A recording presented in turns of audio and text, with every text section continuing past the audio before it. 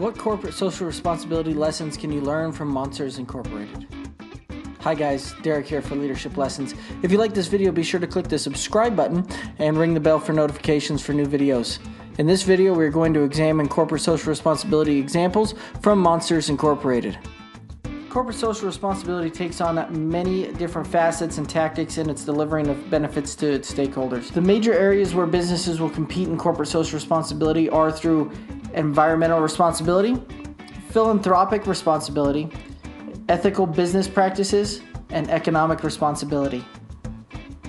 Environmental responsibility includes limiting pollution, reducing greenhouse gases, reducing an organization's carbon footprint, and reducing water usage. In Monsters Inc., the organization finds a new way to source the energy that the Monster World runs on. The Monster World used to run on the screams of children as a source of energy, and through a series of events that unfolds throughout the movie, Mike and Sully find that laughter of children is a more energy-efficient form, and this change in energy was sustainable and benefited several stakeholders.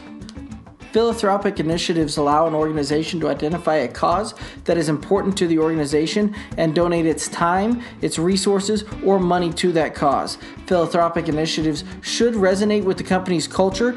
The initiative should reflect what the company believes in. Mike and Sully spend the movie helping Boo reconnect with her home and her family, and through this journey they find a new way to benefit the stakeholders. Ethical business practices are an important way in which businesses interact with their stakeholders, and there are several ways in which an organization can ensure ethical business practices.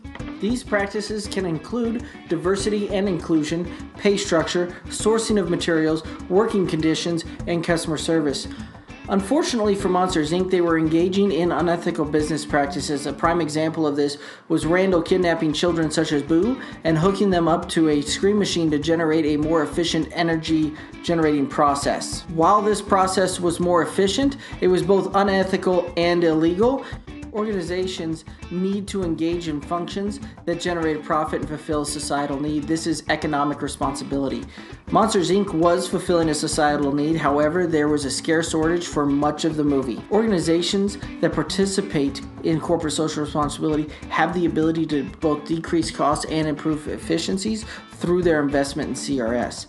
Now, Monsters Inc. was not generating a profit nor engaging in a process that generated enough supply for the societal need.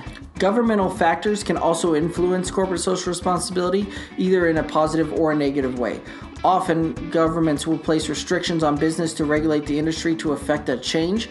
In the movie, the CDA dictates how monsters and organizations can interact with the children. These restrictions caused a misunderstanding that created one way for the monster world to generate power, and it was not the most efficient way.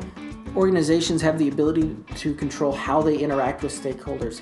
And organizations that participate very well in corporate social responsibility will solve big societal problems, provide benefit to all stakeholders, and do so with less outside regulations. Thanks for watching, everyone. If you enjoyed this video or found it informational, be sure to click the like button. We would also love to hear your favorite example of corporate social responsibility from the movie. And make sure to click the subscribe button to get all the latest videos for Leadership Lessons.